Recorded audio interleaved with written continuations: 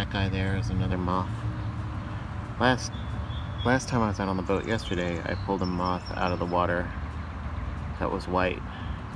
This time I was around some trees that were green and brown, and I think they were anyway. I'm colorblind, I don't know. But that guy was drowning, and I pulled him out too.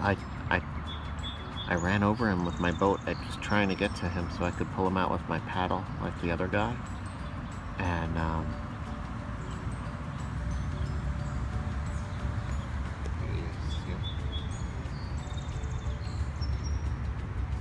And he came up through the scupper, which is, where's the scupper? See that? There is the scupper. And when his wings dry, if it's anything like yesterday, he will fly away. But for now, he's going to go on a boat ride with me. I was so sad that I ran over him with the boat, but he doesn't appear to be injured, and his wings are drying now.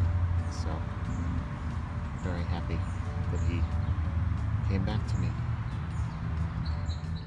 He wants to take off. The moth that I pulled out of the lake that came up through my scupper. Look at him wiggling his wings.